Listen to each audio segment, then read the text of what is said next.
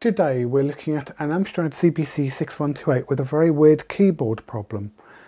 Basically what happens is when you press the delete key you get about 4 other characters come up at the same time. So very much like this. And if we just press the delete key,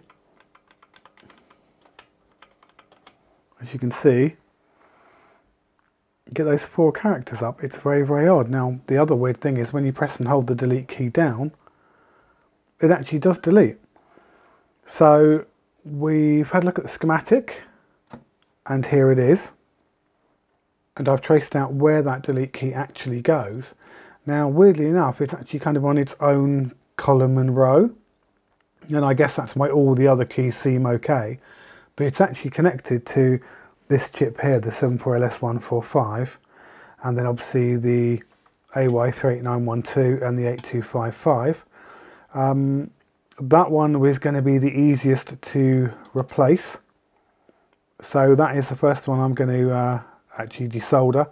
And what I'll probably do is actually just check it with my I've got an EEPROM programmer which can check logic chips, so we'll check it with that and see if it passes.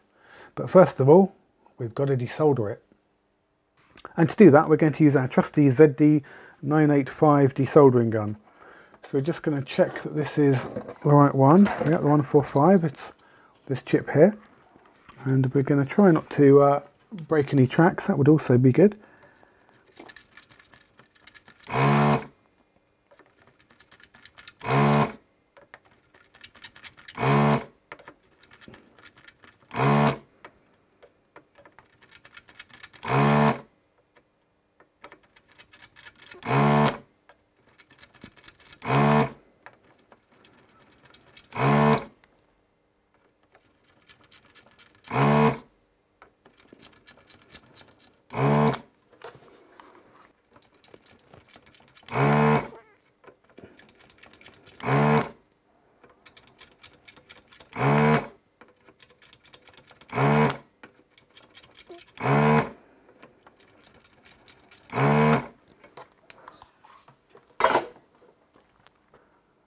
And I find that dental picks are very good at levering these chips out instead of the screwdriver I used last time for no discernible reason I can understand. That looks okay, so we'll just see if we can get that out. Right, so let's see if we can now lever that out. It kind of looks like it's well desoldered.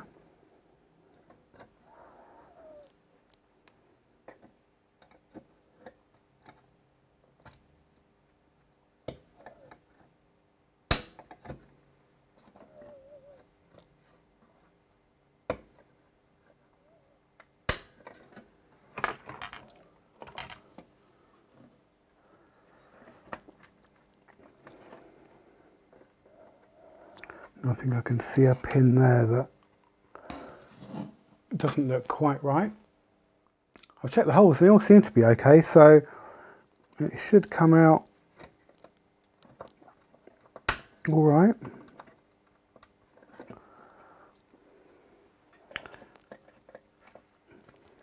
I think it take a little bit of persuading sometimes. Might need to just have a look at that pin on the back end there.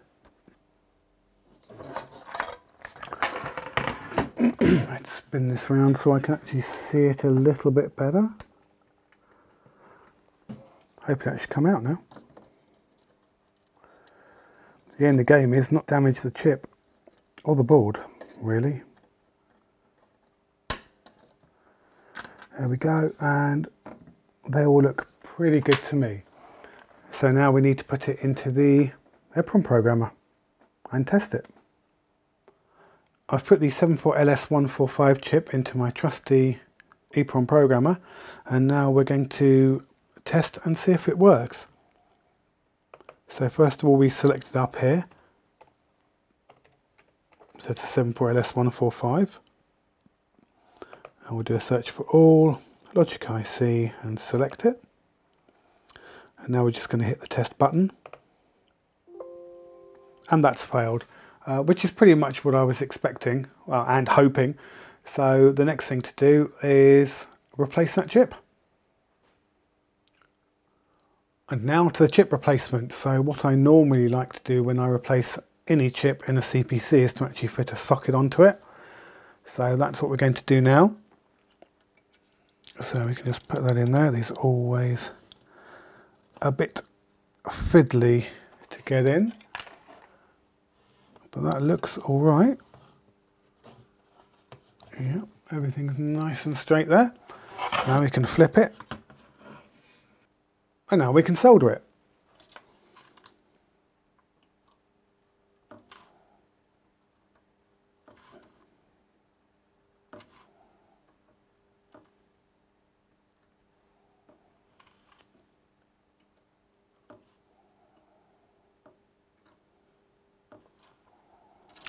It's always good to put a socket in. I did 8 RAM chips recently, all socketed. That was fun. I actually managed to do that without damaging any tracks as well, which is good. Because that is a lot of connections. 16 connections per chip. That is a lot for 8 chips. Yeah, that looks pretty good to me. It's over to testing. But first, we have to put the chip in the board. Oh, it won't work.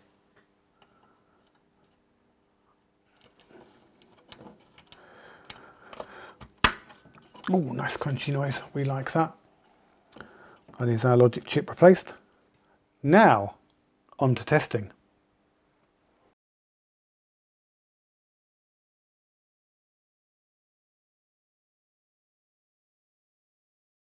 Let's power on the CPC.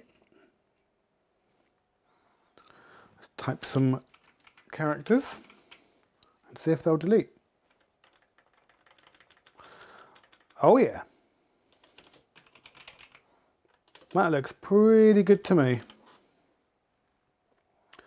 So if you get a CPC exhibiting those sort of symptoms, my advice would be to replace the 74LS145 chip. Quite an easy fix, quite a quick fix, and that's another one saved from landfill.